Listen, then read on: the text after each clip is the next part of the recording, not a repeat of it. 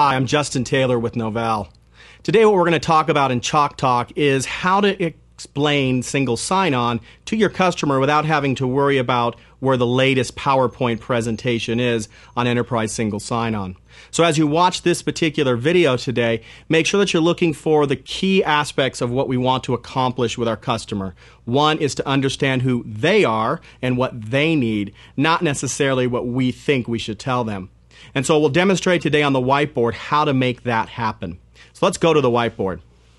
So the very first thing we're going to be doing is figuring out what exactly does the customer mean by single sign-on. Because again, different people have a different outlook on that.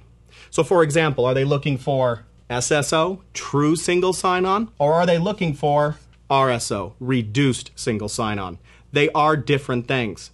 And maybe just putting this up on the board will be a good way to introduce to your customer or to get that piece of information out of them.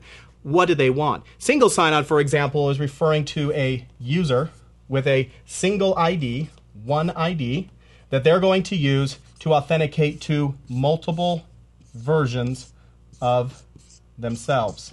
Now, each one of these different accounts here is going to have different IDs and passwords. So in this particular case, this is true single sign-on. One account, one login, and boom, I get access to everything that the customer is looking for. The other type is the reduced single sign-on. Now, reduced single sign-on is a little bit different. Reduced single sign-on is going to deal with, I'm going to have one user account, and it's going to have its particular ID. We'll just say it's A, and it's going to have the same ID in all these other locations. So whether they're email applications, whether they are web applications, whatever they might be, all of the different user information is the same. Same credential for all these different sites. So why is that called reduced? Well, because you're not just logging in once, but now you have a single set of credentials that you can use to get access to that information. Again, simplifying things. Sometimes this is referred to as simplified sign-on versus single. Again, get to know your customer. What is it that they are looking for versus what we may think they need? But in any case, Novell has the technology and the solution to deal with their problems. Let's first talk about enterprise single sign-on and what exactly that means. So if I were to ask you, what is Novell's enterprise single sign-on solution, what would your answer be?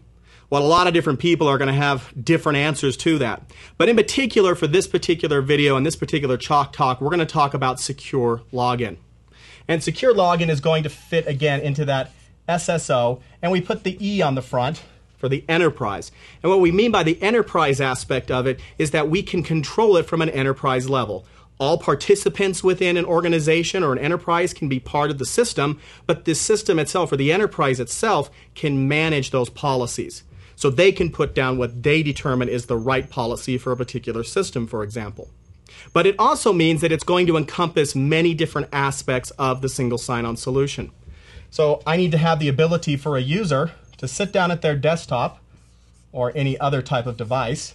They should be able to sit down, log into that environment, and then be able to, through a single sign-on account or through some kind of reduced sign-on, be able to get access to all of the other systems.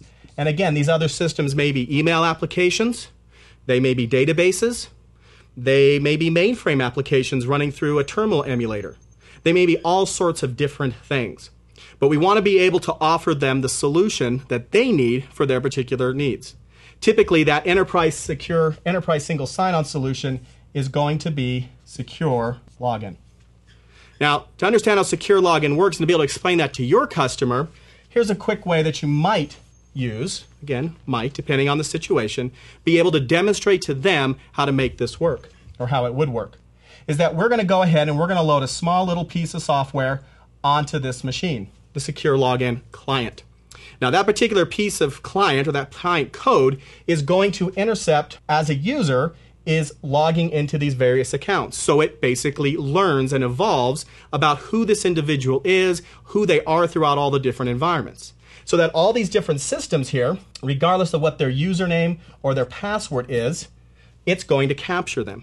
But do more than just that. It's going to not only capture them, but it's also going to store them on the enterprise servers.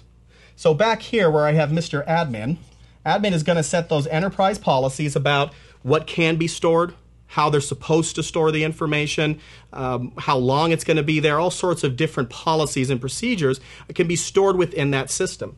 So he or she writes those policies within the server. All the information from that user is securely stored again at this location. So that if this user goes, let's say, to another machine, let's say they're going to be using their laptop today versus their desktop, that information is now still accessible to them. So the user doesn't have to worry about, well, my secrets are all on this other machine. Instead, that information will follow them from point A to point B. And it will do it not only in this format, but it will do it for web applications. It will do it for client applications. It'll even do it for terminal emulation. So if somebody's logging into a mainframe app through a 3270 emulator, we don't care. It doesn't really matter to us. We can intercept those credentials. We can get it from the client. If they have Outlook, if they've got SAP clients, if they have any type of thick client application, we can intercept that. And we can do it for web-based credentials as well. And again, because of the nature of the way this thing is architected, even this administrator cannot see those particular secrets. Again, providing a level of trust that is so important in today's environments. So this has been a quick introduction of how you could use the whiteboard without PowerPoint to demonstrate single sign-on. Again, this is Justin Taylor with Novell, thanking you again and wishing you happy selling.